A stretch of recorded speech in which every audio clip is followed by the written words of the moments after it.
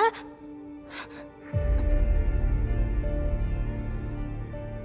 你手上的伤呢？什么伤啊？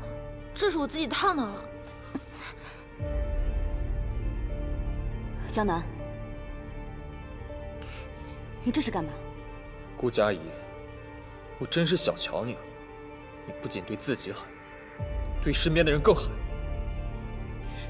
江南，你站住！你无凭无据的，凭什么冤枉人？你自己做过什么，你心里清楚。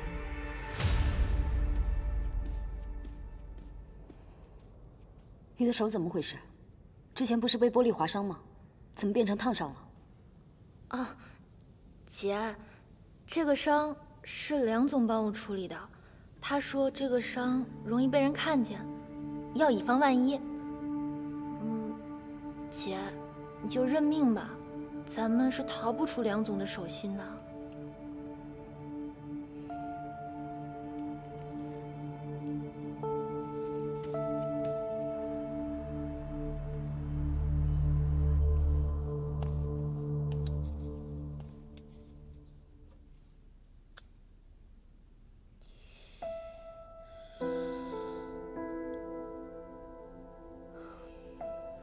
我来吧。你回来了？怎么啦？出去的时候那么着急，回来的时候心情这么差。我刚刚去找了一趟顾佳怡。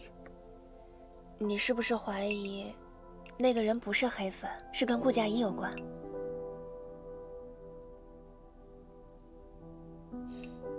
你们呀，都别把我当笨蛋。当你问我那个人特征的时候呢，我就知道你不相信顾佳怡了。你说的没错，顾佳怡的助理小美的胳膊上就有你说的那样的伤痕，可我去找她的时候，伤口变成了烫伤。就算我现在知道就是小美做的，也再没有任何的证据去指认她了。塞翁失马，焉知非福。虽然呢这次合家欢差点出事儿，但是呢也因为这件事更加认证了我们的品质，这不还是免费的宣传吗？你还挺乐观。不是你教我要乐观的吗？有些事情呢，既然我们无法改变，那我们就不要那么执着，要学会去放下。听你的。好啦，快点整理整理心情，今天我们还要去合家欢呢。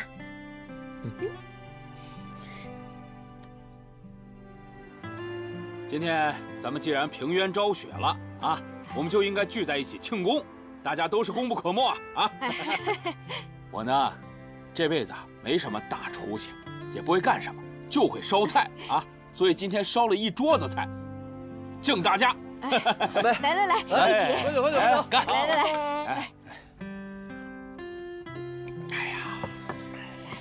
哎呀，那个，我啊，敬一下江南跟小展。我们合家欢能够好起来，是特别感谢二位。我先干为敬，你们俩喝好吃好啊！行，谢谢阿姨。阿姨，关于吃喝这块，我是不会客气的。千万别客气。哎呀，少喝。哎呀，小展真是好孩子。吃。哎，真后悔啊！咱俩当初给橙汁生个妹妹就好了。你看呀。你这胡说啥呢？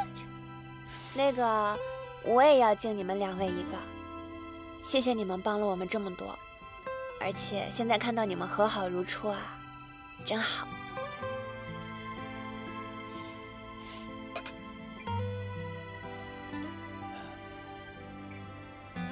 江南，你一定要好好对许多成，要不然我在。你放心吧，我会好好照顾他。我呢？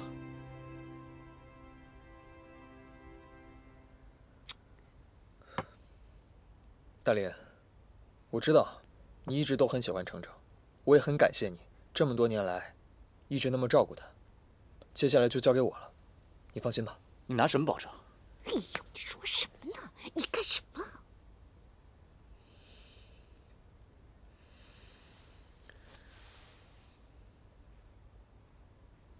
我要娶她。虽然这一刻很突然，但其实我也设想过很多次了。不过我觉得现在这个时机挺好，简简单单的，大家也都在。那就趁大家都在，我郑重地宣布，我想跟程程结婚。叔叔阿姨，请你们相信我，给我一次机会，让程程嫁给我。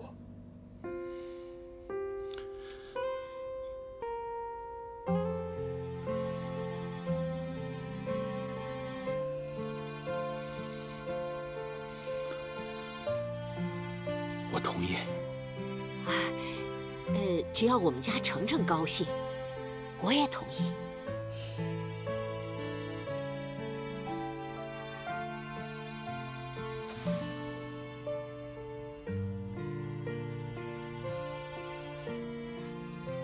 恭喜你。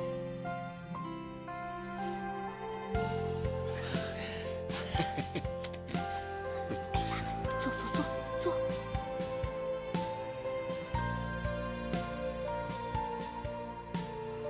江南，谢谢你哄我爸妈开心。谁说我只是为了哄他们开心啊？我可是为了我的一辈子，而且，你爸妈都已经同意了，你现在再想反悔的话，也来不及了。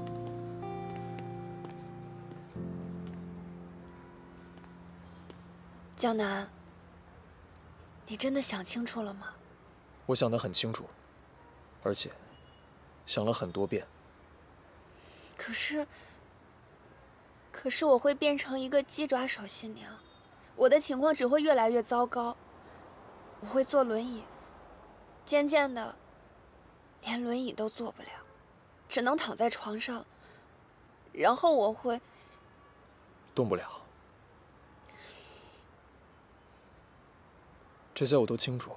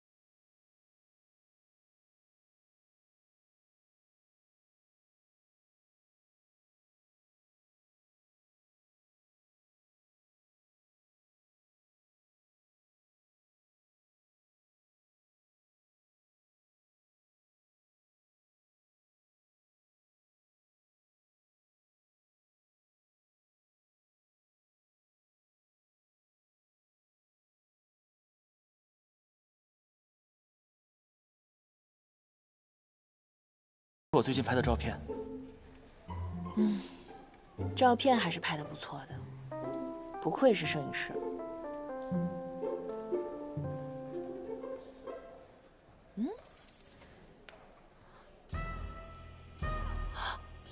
好你个周小胖，玩我是吧？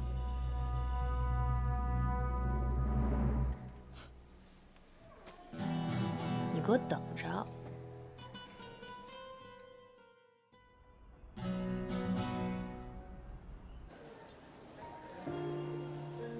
你想要哪个？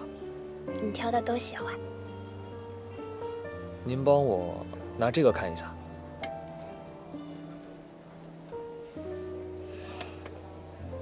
先生，你眼光真好，这枚是我们店这季的主打款，2克拉。女士，你是戴了多少号的戒指呀？我可以帮您试戴一下。我也不知道，我没有买过无名指的戒指。不用聊了，7号，买单吧。哎，好的，您稍等。你怎么知道啊？放心，绝对不会错的。有天晚上你睡着了，我偷偷进去量的。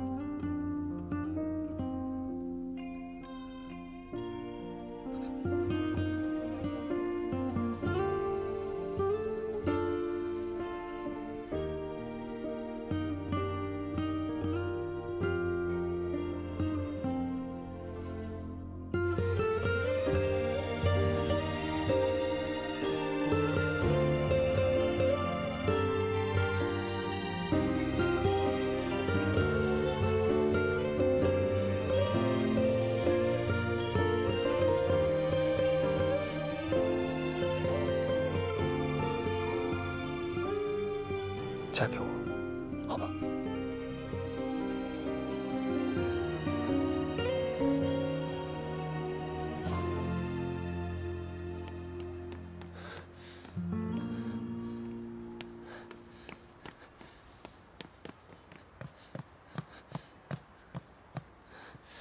你怎么才来啊？怎么这么突然约我？怎么了？橙子马上要结婚了，我心情好。你今天看起来不太一样。哪儿不一样啊？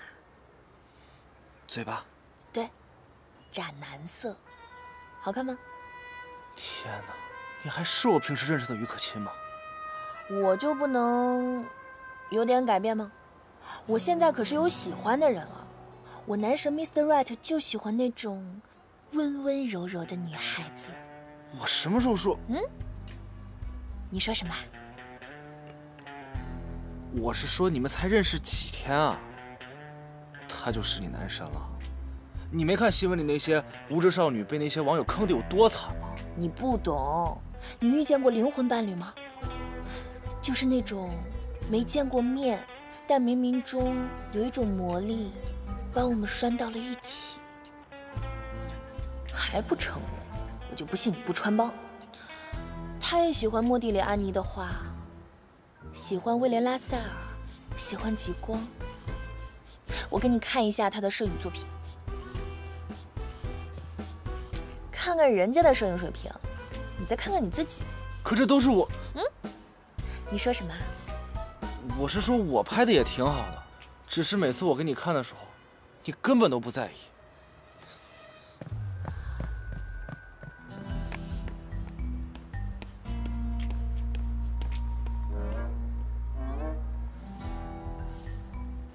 我最近不喜欢莫迪里阿尼了，我爱上了夏加尔。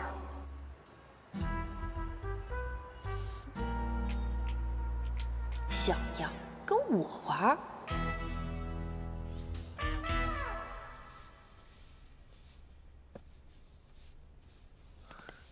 彩媛，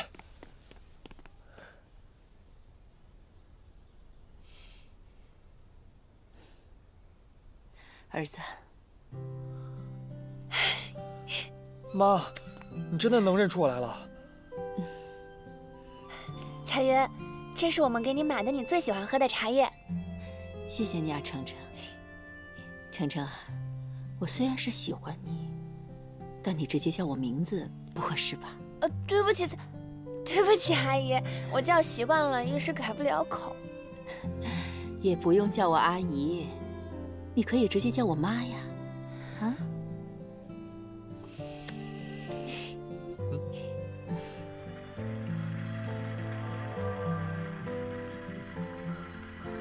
沉寂多年，聚光出击。舞台上，他是带给观众无数感动和惊喜的歌手江南。江南参加这个酷唱制作人的节目啊，我在老家是期期都看，特别棒。那当然了，是不是？嗯。绝症女友，温暖守护。生活中，他是对渐冻症女友关怀备至的深情江南。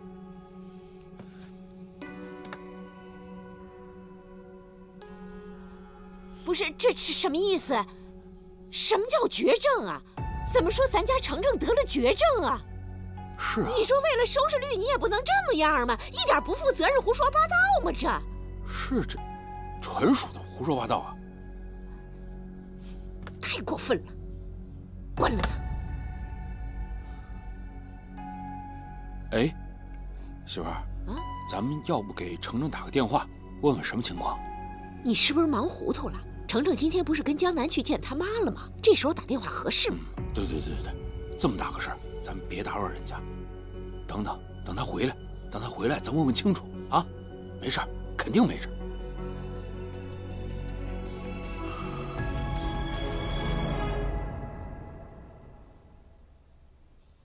程程，这是真的吗？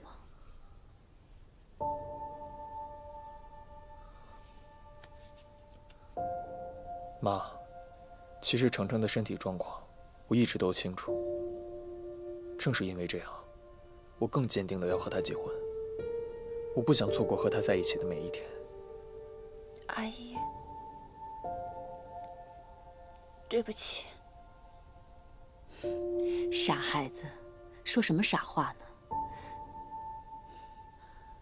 我不会反对你们在一起的。相反，我比任何人都支持你们。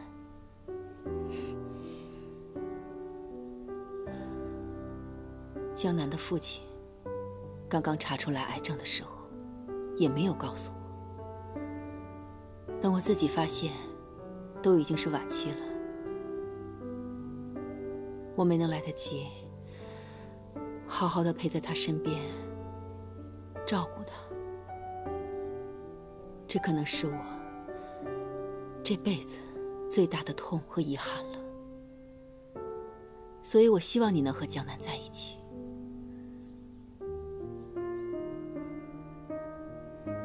要不然，他可能会再走一遍我的老路。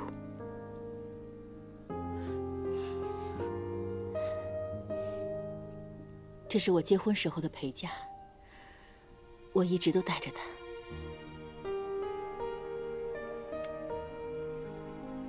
我现在把它送给你。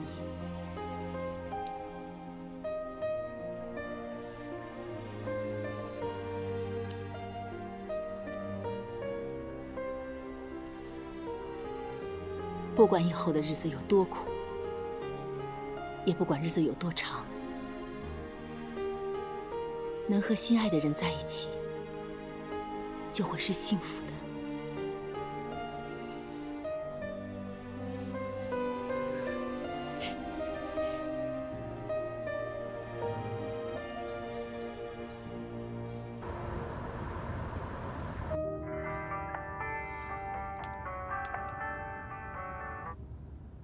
喂，程程的病一会儿再说，你马上去告诉 Alex， 我要退赛。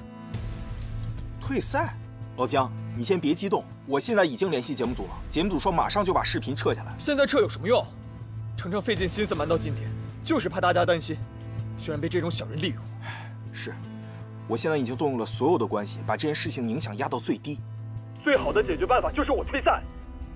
他从一开始就计划好了的，他在等一个最好的时机爆出程程的病。他让我参加节目，根本不是被程程说服的，而是因为他觉得程程的病是这个节目的大卖点。这种卑鄙的人，我不会让他达到目的的。没错，我现在也特别生气。只不过现在退赛的话，之前努力全都白费了，而且节目组很有可能告我们违约。是他们违约在先，凭什么告我们？主要是 Alex 那种人，什么事都做得出来。随便他们，让他们冲我来。总之，伤害程程的事情，我绝对不会妥协的。发公告声明退赛的事情交给你了。他们要是告的话，我就去应诉。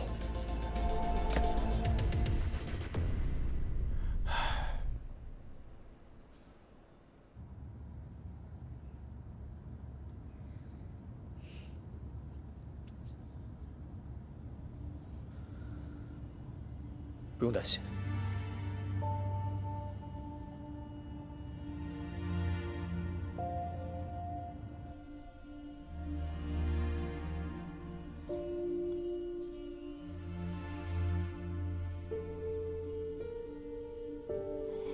程程，妈妈问你啊，那电视上那些说的是不是都是假的？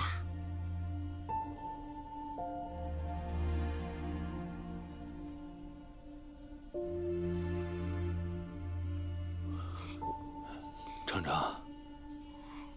你跟爸说句实话，你这个手到底是不是摔倒了伤的呀？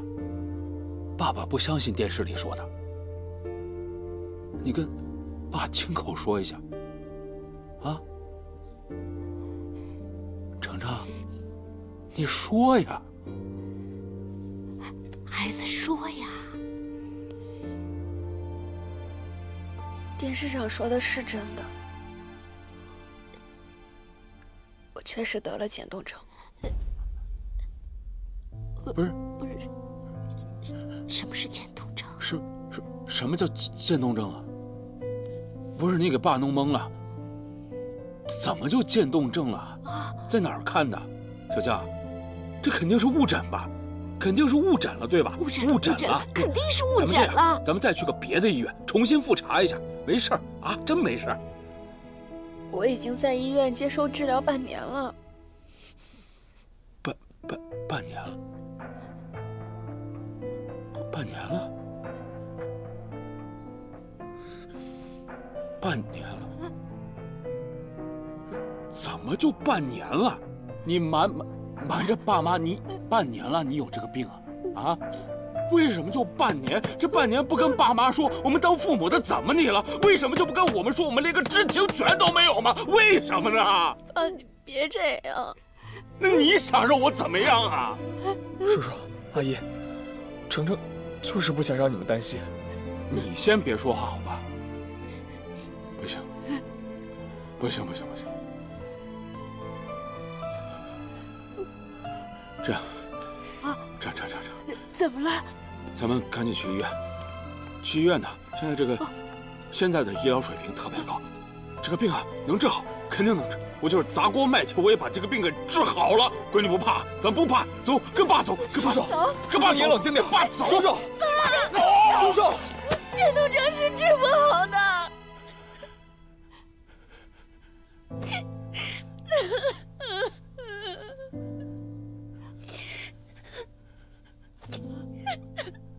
治不好了。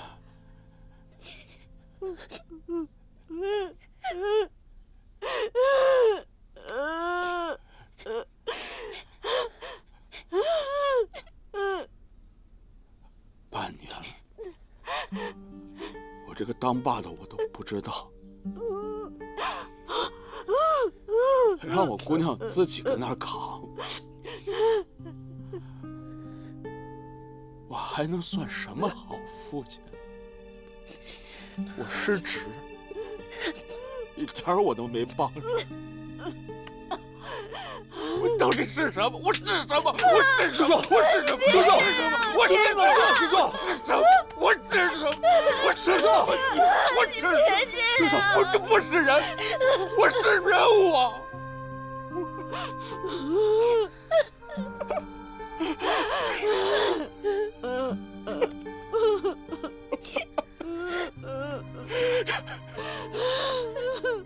你们两个别哭了，你们这样我心里可难受。你赶紧去收拾东西，搬回来。我答应你们，我搬回来住。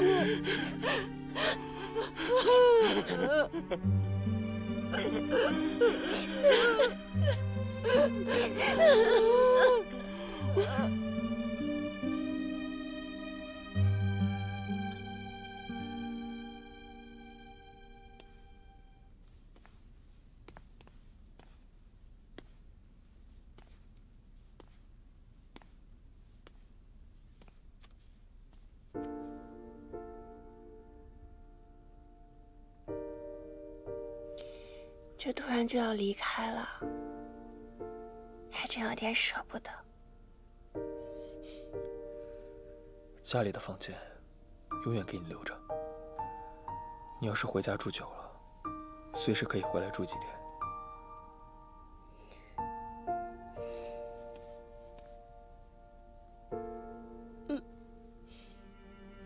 许多成，可亲，许多成，许多成，你把我当什么了？我们是最好的朋友，这种事情我还要看新闻我才能知道吗？你为什么不接我电话？我都快担心死了。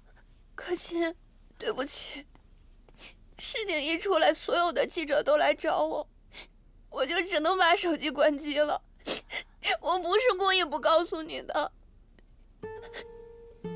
我刚知道自己得病的时候，我也有点不知所措。我不想把我自己最难看、最不堪的样子留给你们。你是不是傻呀？这种事情你一个人怎么扛得了？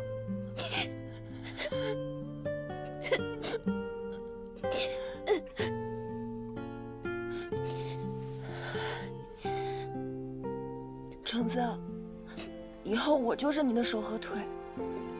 就算你不能走了，不能动了，我也会一直陪着你。就算是背，我也要背着你一起去逛街、看电影，就像以前一样。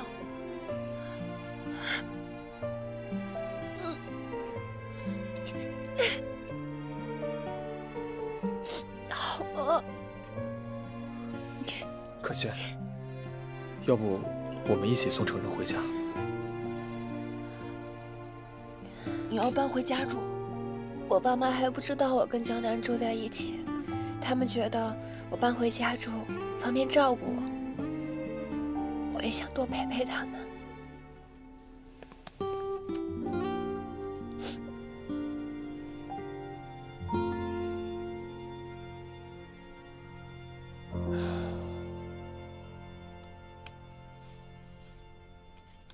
别看了，媳妇儿，咱家有多少钱你还不知道吗？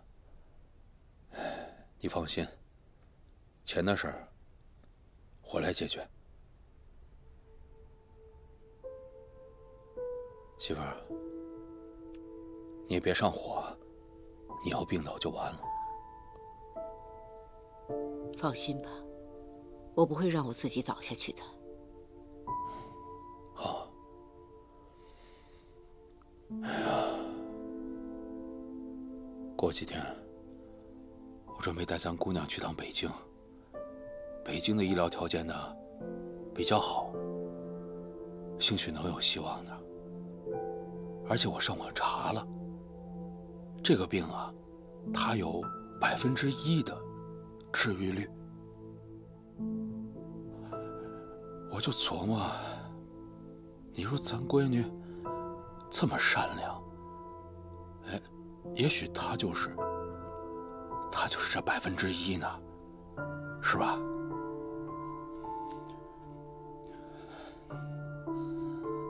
哪怕只有0.01%，也要去看。去，肯定去，一定去。喂，老姜，退赛声明我已经发出去了，但是 Alex 那边还没有确认合同解约的事宜，估计是想拖着看看还有没有回旋的余地。明确的告诉他，这件事情没得商量。如果他再敢伤害许多成，我不会放过他。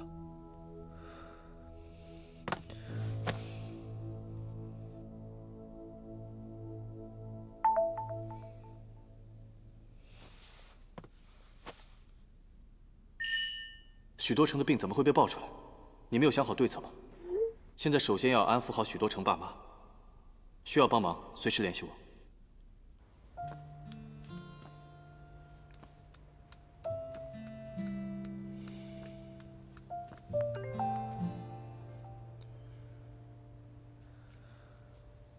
放心吧，事情已经解决了，多谢。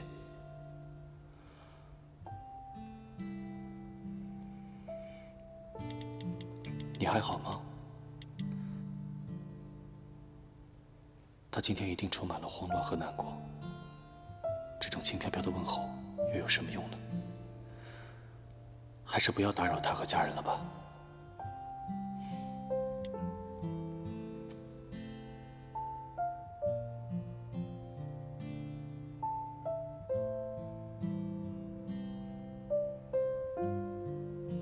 你的病情不再是我们3个的秘密了。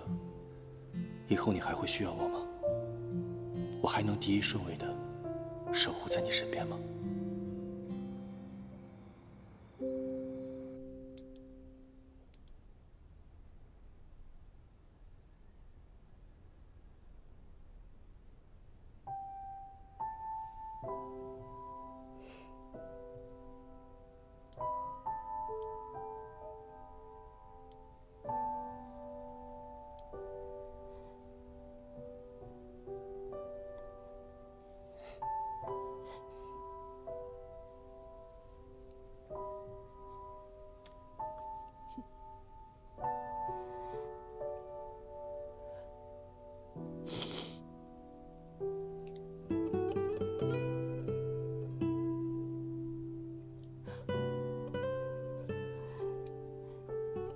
妈不难过，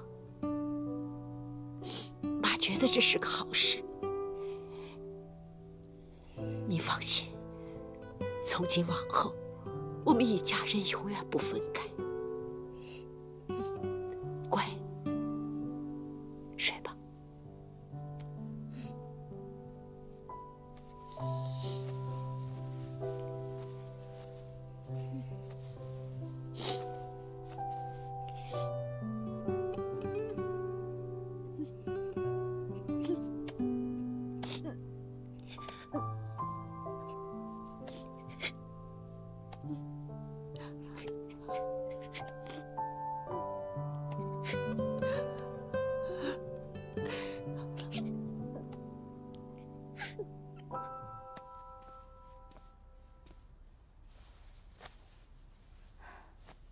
许多成得绝症了，那我还有最后一次希望。姐，虽然江南已经发了退赛声明，但他对许多成的病情却没有半点反应。我估计啊，他早就有思想准备了。作为明星的女朋友，他不能在生活上和事业上给他帮助就算了，现在还要连累他退赛。就算我们答应，你觉得粉丝会答应吗？哎，那正好啊，我们可以借助媒体的力量，来让更多的粉丝知道这件事情。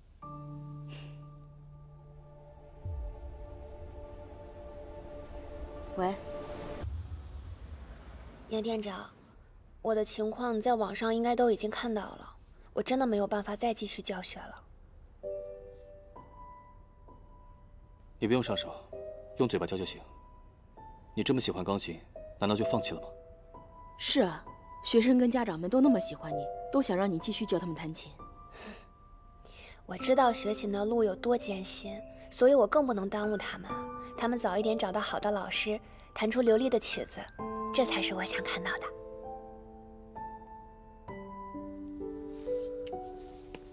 虽然当初我也不想程程留在这儿，但还是感谢你们琴行对他的照顾。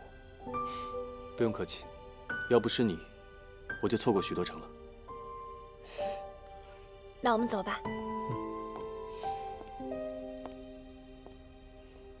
你们都在这儿？